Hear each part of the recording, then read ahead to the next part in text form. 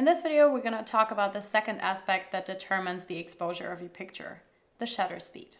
The shutter speed is the time in which light falls into the camera and onto the sensor, so the time in which your picture is being exposed. The longer the shutter speed is, the more light will fall onto the sensor and the brighter your image will be. Whereas the slower your shutter speed is, the less light will fall onto the sensor and the darker your picture will be.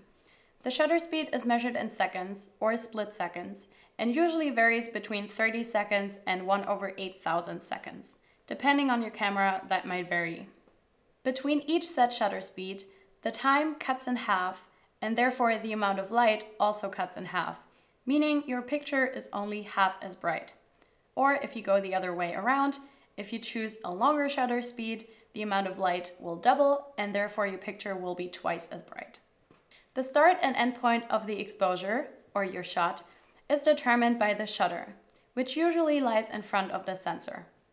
At the beginning of the exposure, the shutter will reveal the sensor so light can fall onto it, and at the end of the exposure, it will cover it back up.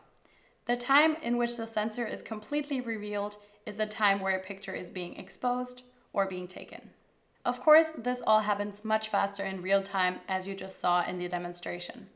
If we choose a shutter speed of, let's say, 1/1000, this is so fast that you can barely see it with your eyes.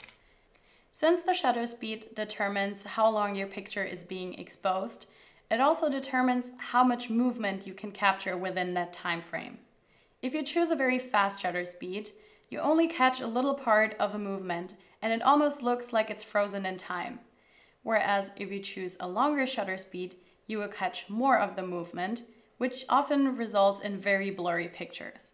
But you can also use it to your advantage if you're doing it right and capture some beautiful movement, like the movement of water, for example.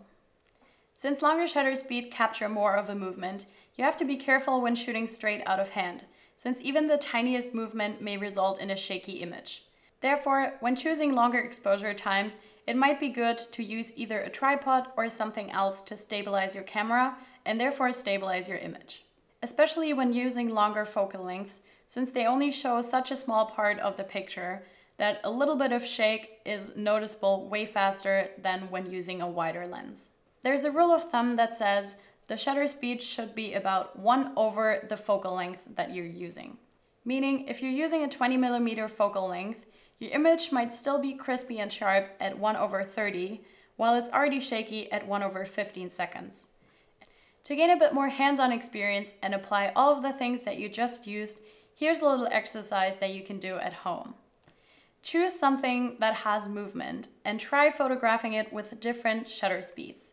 In our example, we used pouring some coffee into a cup, but it can be anything from shooting water out of the tap or moving cars on the street.